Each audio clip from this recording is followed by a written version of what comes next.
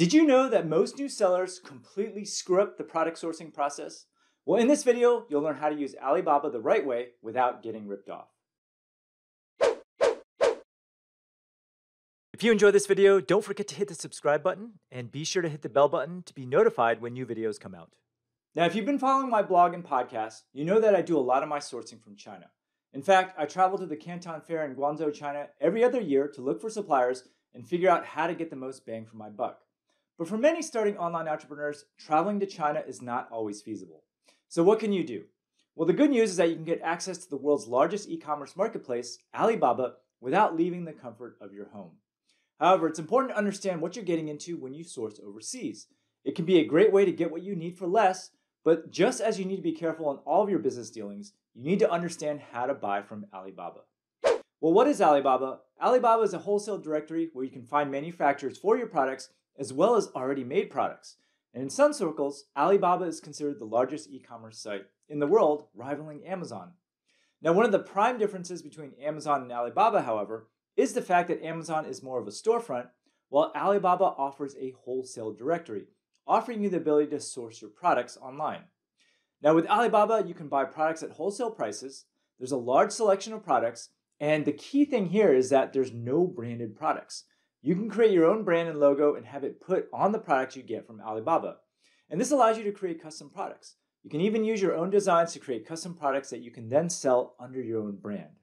Now in Alibaba, you actually find and work with manufacturers, so you have a chance to be involved in how your product is designed, built, and shipped. And when you find a supplier in Alibaba, it's important to realize that you're working with a third-party factory that is not affiliated with Alibaba at all. After all, Alibaba is not a retail website. Instead, it's an online directory. They don't sell anything. Instead, they connect you with the manufacturers who are actually doing the selling. Now, anyone can use Alibaba for free, and you do not need to have a company, a seller's permit, or any credentials whatsoever. A website is not necessary either.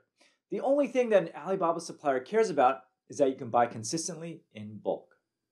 So the first thing you need to do is to know your niche. Ideally, you should already know your niche before you use Alibaba. After all, one of the first things to do when you're starting an online store is to have an idea of what you're going to sell. In fact, before you place a large order with the supplier you find on Alibaba, it's important that you've validated what you plan on selling. So make sure you've done the research and you know there's a market or niche for the products you plan to use to stock your online store. After all, Alibaba is just way too large to haphazardly browse for product ideas, so knowing what you want to sell is a must.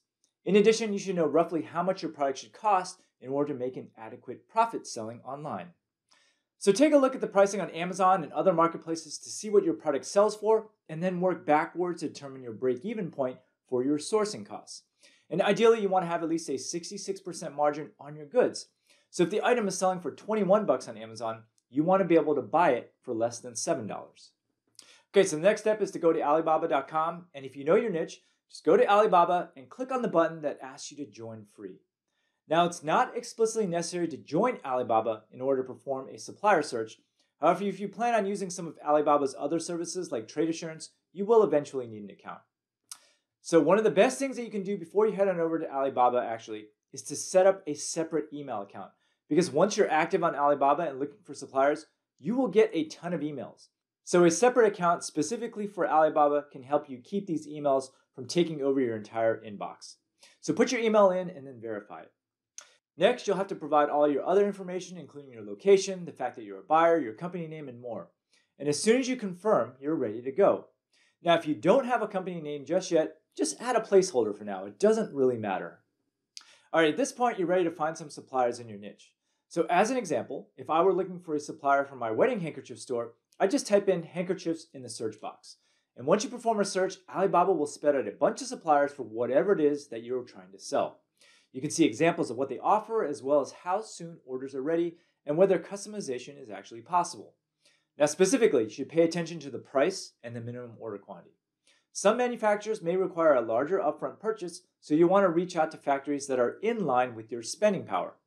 In general though, the more you can buy in bulk, the lower your prices will be.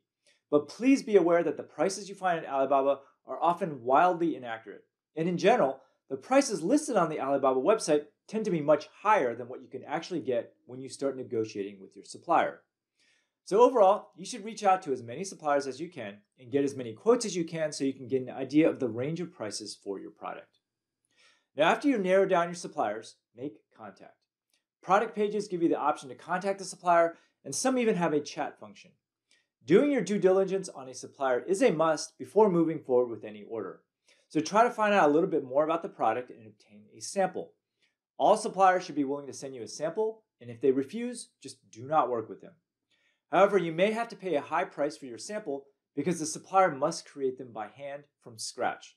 But it's better to pay for a couple sample orders to compare them than to place a large order and find yourself disappointed. Now, while the sample is going to be expensive, most vendors will actually allow you to apply the cost of your sample towards your first bulk order. So here are some of the things you're going to want to find out as you contact your suppliers. The minimum order requirements. How much do you have to order at a minimum for a full order? Sample pricing. In many cases, you'll have to pay for samples. Find out what the cost is going to be. You're going to want to nail down production pricing. It's common to see a range of pricing, such as like $1 or $2 per unit, but you want to know the actual cost. Get them to verify whether it's actually $1 or $2, realizing that it might be higher if you customize your product. You also have to know how long it's going to take to put together the order. You also have to add in the shipping time. Understand that overseas sourcing can take many weeks or even months. You also want to find out the payment requirements. Find out how you will be required to pay, and try to keep the transaction through Alibaba, especially if it's upfront. Find out also if you can work with other payment plans later if you establish an ongoing relationship. Now, with that in mind, here are some guidelines on how to contact a supplier in Alibaba. First off, you need to realize that most good suppliers in Alibaba receive hundreds of inquiries per day. As a result, you need to project confidence and know exactly what you want to buy. Here's a sample script that I use when I reach out to a supplier for the very first time. Hi supplier, my name is Steve and I'm a buyer for Bumblebee Linens, and we specialize in selling handkerchiefs. In fact, we're the largest seller of handkerchiefs on the internet. We're interested in carrying many of the items that you have to offer. Specifically, I'd like to get pricing and availability for the following items. Please send pricing in 500, 1,000, and 5,000 unit quantities, and if you could send us your product catalogs, lead times for manufacturing, and the MOQ, we would greatly appreciate it. Now you'll notice that the message is concise, professional, and to the point.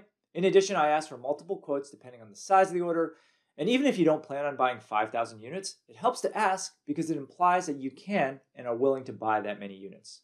Now, once you've seen a sample and you're satisfied, you should negotiate prices with the seller. In fact, all suppliers in China expect to have some sort of negotiation. However, your ability to negotiate largely depends on your order volume.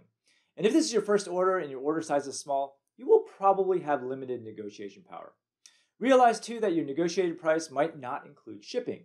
You also need to get the shipping price separate and make sure that it doesn't overwhelm your profit. But overall, if you've solicited enough quotes from different vendors, you should have a pretty good idea of how much your product costs to source. And as you go back and forth with your supplier, please keep in mind that you should never negotiate the price of your sample. This will make you come across as an amateur and leave a bad taste in the mouth of your supplier. Now, before your order ships, you're going to want to hire an inspection company like Asia Inspection or Kima to examine your goods before they are sent to you. After all, once your goods are sent, it's extremely expensive to ship them back to China in the event of a problem. But once your order arrives, it's important to thoroughly check it. Count the items to ensure that you have what you should. Also, examine each of the products. Are any of them damaged? Are they clean? Is the packaging acceptable? Now, most inspection companies only have time to examine a statistically significant sample size, so there still could be defects. If there's a problem with your order, especially damage, you can reach out to the supplier and even to Alibaba to see about getting a refund. Now, technically, Alibaba Trade Assurance protects the buyer in the event that the supplier fails to ship on time, or if the product quality varies greatly from what has been agreed upon. Now, is Alibaba safe? Well, buying from Alibaba is very safe as long as you use Trade Assurance. Trade Assurance is a service offered by Alibaba that allows you to protect your online orders when your payment is made through Alibaba.com. Here's how it works. You want to look for the Trade Assurance symbol as you're browsing suppliers in Alibaba. And if you work with only Trade Assurance suppliers, your order will be protected. So make sure you pay for your order online via Alibaba's secure payment platform. And if you do not pay through Alibaba, you will not be protected. Now, if there's an issue with your order, you can request a refund within 30 days of delivery. Now, there are no additional fees to use Trade Assurance, but you may have to pay a payment processing fee depending on which payment method you select. And after you pay your supplier via Alibaba, if the supplier fails to ship on time or if the product quality varies from the agreed terms, Alibaba will investigate and help you resolve your claim. And in the event that no resolution can be achieved, Alibaba will simply refund you your money. As a result, it is completely safe to buy from Alibaba. All right, so here are just some 3 tips for buying safely on Alibaba. Unfortunately, not every supplier on Alibaba is as reputable as they should be. In fact, you might find that some suppliers end up selling low-quality products that can cause you problems with your customers. And even though trade assurance protects you from monetary loss, it can still take time to recover your funds and resolve supplier disputes. So as a result, it's always better to take some precautions and avoid potential sourcing issues up front. If you want to increase the chances that you won't end up with problematic merchandise, it's vital that you observe the following safety tips. So use reputable suppliers. There are different supplier types offered by Alibaba, and these suppliers often have to jump through additional hoops to be certified. There's never a complete guarantee of total quality, but if you look for suppliers with all 3 of the following ratings, you will be more likely to find one that takes quality very seriously. So first off, you want to use a gold supplier. This supplier has paid a costly fee to be pre-qualified. In many cases, the fact that a fee is paid means that it's less likely that you'll end up getting scammed. You also want to look for a trade assurance supplier. With this designation, you can reasonably be sure that the products are checked before shipment and that they will arrive on time. Otherwise, you can get a refund from Alibaba. You also want to look for assessed suppliers. And this is when Alibaba actually sends in a third-party inspector to see the supplier, and you can even get a downloadable report of the results. Now, this is a great place to start when narrowing down your supplier possibilities. You also need to be wary of suppliers that ask for a full payment to be sent up front and that you send it independent of Alibaba. This can be an indication that something shady might be about to go down. 2, check the reviews and ratings. Before you decide on a supplier, make sure you check the reviews and ratings associated with them. And you can actually check these reviews on Alibaba, of course, but it's also a good idea to branch out a little. Consider Googling the supplier to get an idea of what to expect. And don't be afraid to Google the name of the factory alongside terms like scam to get a better idea. There's also international supplier websites like Supplier Blacklist that provide reviews and warnings for certain suppliers.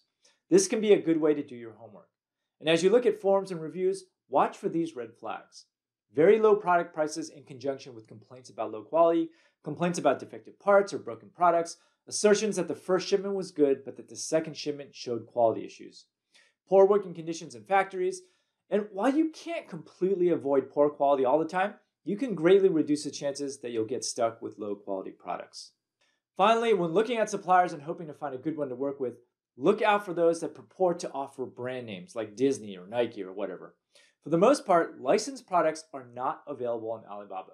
So if you have a supplier claiming to offer low-cost products branded with Nike, Louis Vuitton, or Coach, they're probably knockoffs. And if you sell these products in turn, you can be subject to legal action. So watch out for suppliers that claim to offer you access to hot brands at very low prices, because they're going to be fake and you're going to get in trouble. Now, the final thing is something that I always do, which is to use your gut. Don't forget to trust your gut. If something seems too good to be true, it probably is. Now, does something seem really reasonable? Are you suspicious of how easy it all seems to be happening? Well, then take a step back. You don't want to end up getting scammed. I'm always super careful when dealing with Chinese suppliers, and I'm always overly paranoid because you have to be careful who you trust. All right, here's just some final thoughts. Alibaba can be a great place to source products for your online store. The prices are cheap, and if you're careful about your supplier, you can get good deals and products of great quality. However, it's important to do some groundwork ahead of time, and overall, Alibaba is best suited for those who want to private label their own products and obtain the best pricing possible. Hope you enjoyed this video. Now, if you like what you saw, there's actually a lot more where that came from if you subscribe to my channel below. And if you are interested in learning how to sell physical products online, then click over here and take my free 6-day mini course where I'll walk you through everything that you need to know to get started in e-commerce. Thanks for watching.